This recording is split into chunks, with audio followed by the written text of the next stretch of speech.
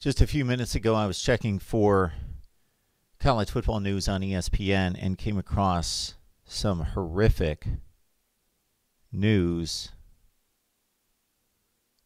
especially if you're a parent. I have a 24-year-old and a 21-year-old, but for any of us, at any time to try to process somebody losing their life at the age of 19, posted by Mark Schlabach, ESPN senior writer. Utah running back Ty Jordan has died. The school announced on Saturday. The Denton Police Department in Texas told ESPN that its officers responded to a shooting call at 10:38 p.m. Eastern Time on Friday. Officers discovered a gunshot victim who had been shot one time.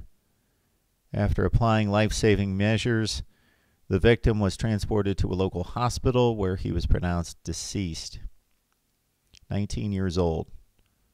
Following a preliminary investigation, we do believe that this was an accidental shooting where the victim accidentally shot himself. Denton Police Department Public Information Officer told ESPN. Utes coach Kyle Whittingham said the team is devastated. Of course. Ty's personality and smile were infectious. He made a huge impact on our program in the short time he was with us.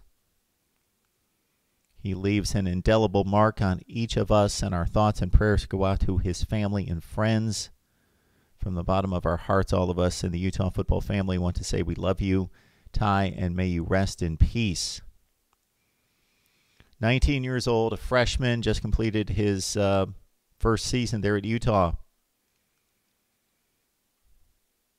These football accomplishments are significant, but certainly are not the reason why this is such a tragedy. But this kid could play. He was a tremendous football player. He was the Pac-12 Offensive Freshman of the Year. I got a chance to see him play against Colorado, and remember that significantly in being impressed with his skills, his talent, his ability. Is just, again, just a recently named Freshman of the Year in the Pac-12, ran for 597 yards in this short season, a very short season for Utah in particular, 6 touchdowns in 5 games. He was all Pac-12, second team as a freshman, ranked 4th in the Pac-12 in rushing yards, 3rd in rushing yards per game, was the first Utah freshman to have 3 consecutive 100-yard rushing games since 1995.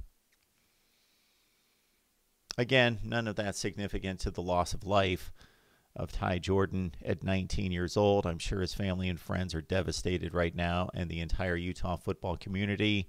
I only post this to because when things like this happen, or they're just incidents in our country and in our world, then go beyond football, we would like to make a better impact than just talking college football, which is fun and which is the lifeblood of this channel and what we will continue to do. But obviously this is so much more important. So just wanted to give you this opportunity that if you're connected to Utah football, just have any thoughts about the situation, thoughts about your own personal experiences, that you leave those down in the comment section below. And a tragedy in college football, Ty Jordan dead at the age of 19.